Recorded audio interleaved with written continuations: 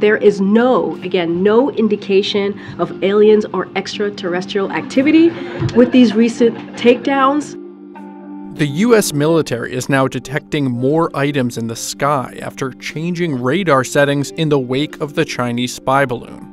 The military needs to have a plan to not only determine what's out there, but determine the dangers that go with it.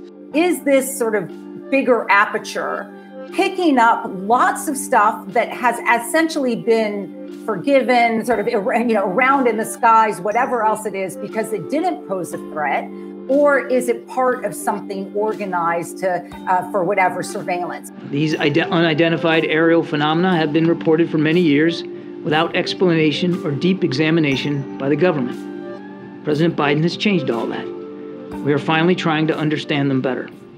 It is the responsibility of the Department of Defense to be honest with the American public and to use AARO, which has been established to deal with the UAP and UFO issue, to come forward and present the truth to the American public. Jeremy Corbell is a documentary filmmaker. Whoa, splashed. Mark bearing and range. He has released several images of UFOs, some of which have been verified by the U.S. government. Civil society groups like the Mutual UFO Network, Mr. Corbell and others have been collecting data on this issue for years.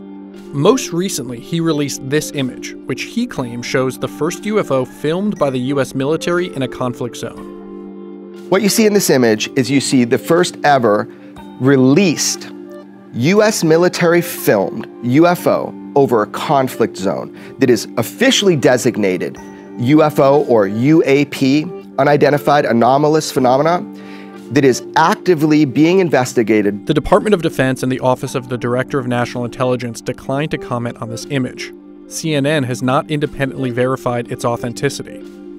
And it's called the Mosul Orb. Mosul, Iraq.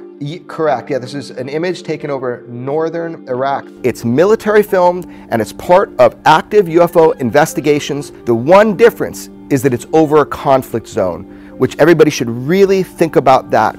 The implications of what that means. A recent report to Congress revealed the government cannot explain 171 of the UAPs reported to the military. This is uncharted territory. We are topographers that are kind of mapping out a new territory. A lot of things are being learned and understood. This UFO phenomenon that they call UAP, this is now being destigmatized, so the reporting is getting better.